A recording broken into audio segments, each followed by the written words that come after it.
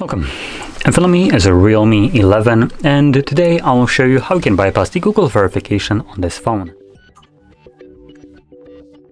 Let me just quickly fix up the camera just a little bit. There we go. So you can see that the phone I have in front of me is locked.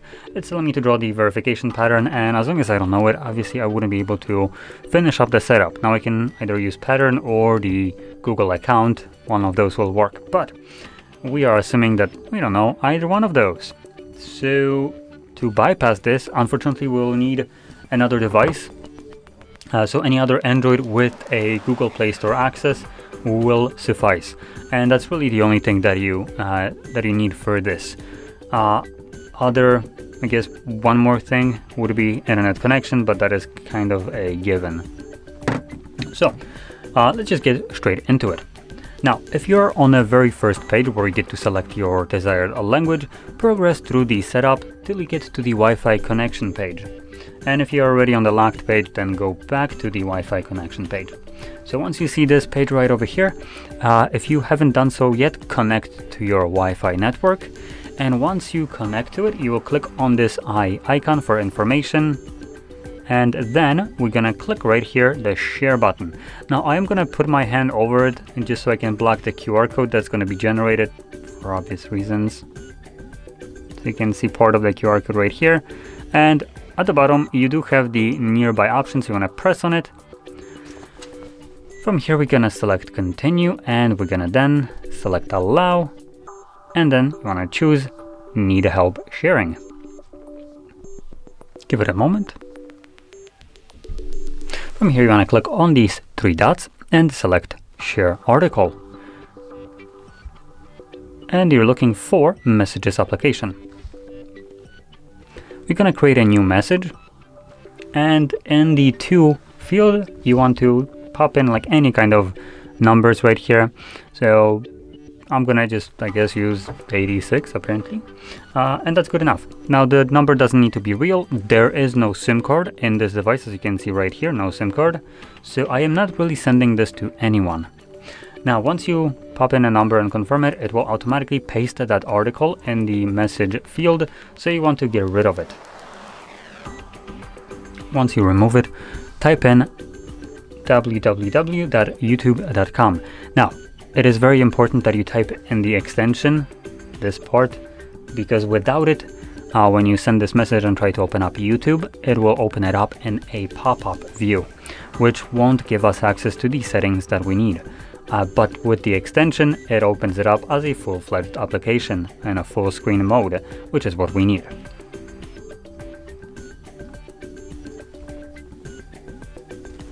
So like this, and we're gonna simply send it. You want to click right here top to load preview, give it a moment, and then click on the image of YouTube, and as you can see, it opens up in a full window format. Now in here, we're going to navigate to the account, and then we're going to select settings, about, and Google privacy policy. We're going to select use without an account. No thanks. And in the search bar, you want to type HardReset.Info/bypass. I'm going to type it in myself, and obviously if you need a moment to copy this link once you see it, pause the video.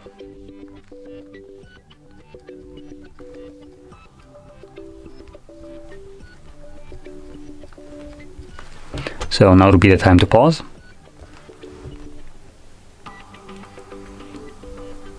Give it a moment, there is going to be an annoying pop-up. There we go.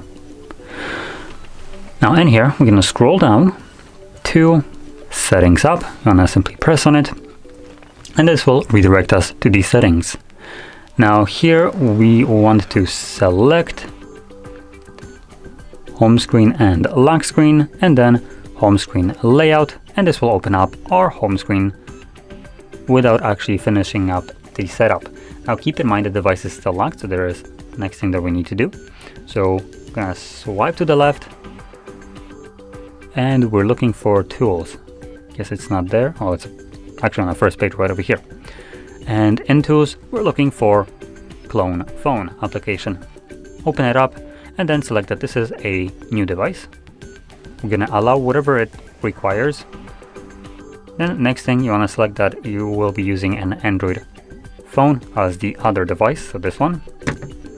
And it generates a QR code, and this device is right now prepped for the bypass.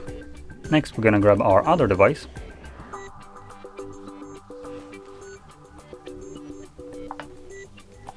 Here, we will navigate to Play Store.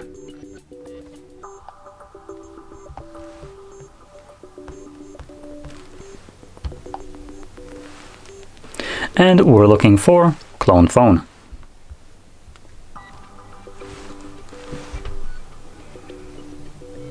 Now we're looking for the Realme one, but if we can't see a Realme one, Apple should work as well. So will the OnePlus, because they are basically the same company. So just to prove this, I'm gonna open up the Apple version of it. I'm gonna install it.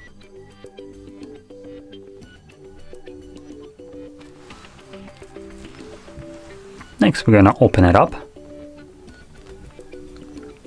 Again, whatever it requires, allow the access to it. So we're gonna be doing a lot of this setting and enabling it and going back. We're gonna select Start Migrating, and again, settings, find the Clone Phone app from the list and enable. Go back. Okay. Okay. Unfortunately, I have insufficient battery apparently. So I'm gonna quickly connect it to charge. Hopefully this will allow me to continue. Start migrating. Settings. Again, allow. While using the app, allow, allow, allow, allow, allow. Okay, while using the app. And there we go. Now, simply grab this device. As you can see, camera is open on here. So what we're gonna do is just point the camera at the QR code. There we go. It will connect these two devices together using hotspot. As you can see, there is one device connected right now. Let's select OK. Let me lower down the brightness. There we go. So in here, you want to deselect everything by tapping on this button right here, like so. Then swipe down and tap on Applications. There's only one app that we can actually move over, at least on this device, so that's what I'm going to select. Now, it is advised that you select application that has the smallest size. Unfortunately, Google Play Store has 100 megabytes in size, so it's far from being the smallest one, but that's the only option I have right here, so that's what I'm going to select. And we're going to just click on the check mark. And then we're going to select Start Migrating. Now, the migration might go successfully or unsuccessfully. We will see that in a second, but no matter which one will happen, it doesn't really matter, because in both cases it should work. And also to point it out, as you remember, I did install the Apple version and it works just fine on the Realme. And you can see right here that it failed 1, successful 0. That does not matter at all, because we can get rid of this device now, because the simple process of trying to transfer already kind of bypassed portion of the setup. So when you click on Done, you can see that we can now choose our navigation style. So I'm going to choose gestures just because that's what I prefer. And we're going to skip choosing our lock screen and select Later. Done. Agree. Get started. And again, we're not done just yet. There is one last thing that we'll need to do. So, again, we have access to our home screen. This one is a little bit different than the previous one because we actually finished up the setup. So if we would reboot the device, it would still go back to the home screen, unlike the previous one. But like I said, one last thing to do would be to navigate into the settings. And in here, you're going to scroll all the way down to additional settings. Again, scroll all the way down to backup and reset and choose reset phone, erase all data, erase data, and press on the button once again. Now, the reason you want to do this is because the device is still technically locked. So it still contains the previously utilized screen lock, which for me would be pattern, and the previously signed in Google account. And by performing a reset of the device through settings, like I'm advising you to do right now, the device will be forced to remove these protections from the memory, therefore fully unlocking itself. Unfortunately, this will take a couple minutes of just waiting for the reset to finish up, and once it's completed, you'll be taken to the setup of your device, but at that point you can set up your phone however you want. Now, the reason I don't want to go through this on the video is because it's really, once you press on the confirmation there, the second time erase data, it's just a lot of waiting and nothing really happening. You have a black screen, a little bit of a Realme logo, and once it's finished, you're presented with the setup screen, at which point the process is already finished, so nothing more to show there. So there we go. Now, with that being said, hopefully you found this video helpful, and if you did, don't forget to hit like, subscribe, and thanks for watching.